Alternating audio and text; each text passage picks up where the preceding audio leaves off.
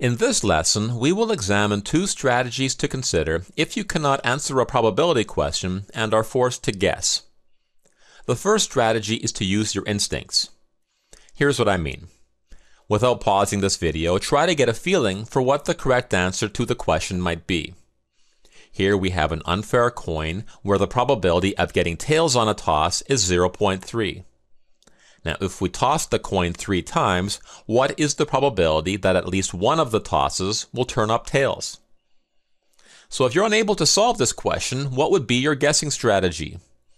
Well, first, you should try to get a feeling for the correct answer. Does it seem kind of likely that at least one toss will turn up tails? Does it seem very likely? Or does it seem very unlikely? We might ask, is the probability less than 0.5 or greater than 0.5? What do you think? Well, if you feel that the probability is greater than 0.5, you would eliminate answer choices A and B. Are there any other answer choices you might eliminate? Well, what about answer choice E? A probability of 0.973 suggests that it is highly likely for at least one toss to turn up tails. If this answer choice doesn't seem right to you, you would eliminate that as well. Now keep in mind that we are guessing here, so we have to be quite aggressive since we want to narrow our options down to just 2 or 3 answer choices. Now what other strategies might we use here? Well, another strategy involves identifying questions that might be solved using the complement. To see how this works, imagine that you work for a testing company and you are creating a very difficult probability question to ask students.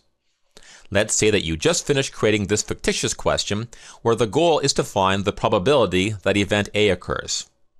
Now what do you do? Well, you need to create 5 answer choices. So let's begin by calculating the correct answer choice.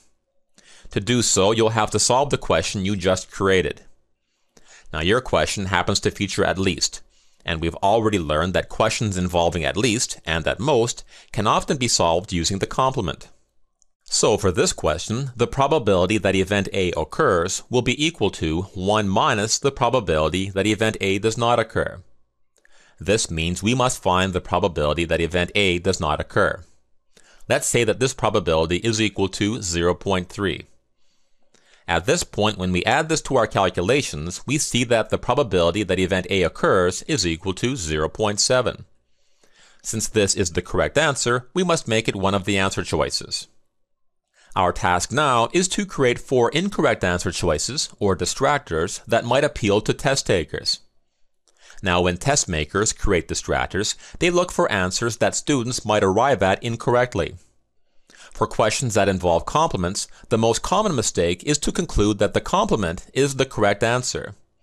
So if you want a good distractor, you should include this as one of the answer choices. Now at this point, let's say that we find some other good distractors and add them to the answer choices. We now have a very difficult question ready to go. Now let's imagine that we're taking the test and we encounter this question. Unfortunately, we can't solve it, so we're forced to guess. Now that we have an understanding of how test questions are created, we should be aware that for questions that may involve the complement, we should consider any answer choice that combines with another answer choice to add to 1. In this question, we see the words at least, which suggests that a possible solution might involve the complement.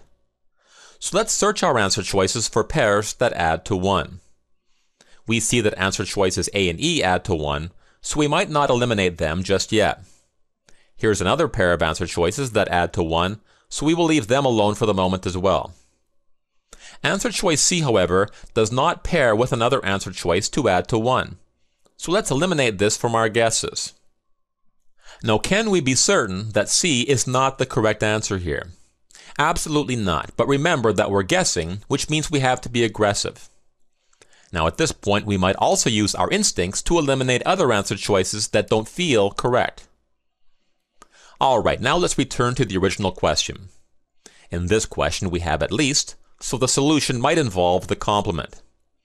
Since the solution might involve the complement, we should consider pairs of answer choices that add to 1 as potentially correct. So these 2 answer choices add to 1, so we'll leave them alone, and these 2 answer choices add to 1.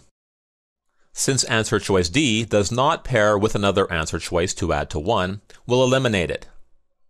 From here, when we combine this strategy with some intuition, we see that we can reduce our guessing options down to just 2 or 3 answer choices.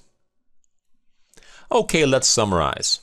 In this lesson, we learned that if we're forced to guess on a probability question, we should use our instincts to eliminate answer choices that may seem unrealistic, and for questions that may involve the complement, we should eliminate answer choices that do not combine with other answer choices to add to 1.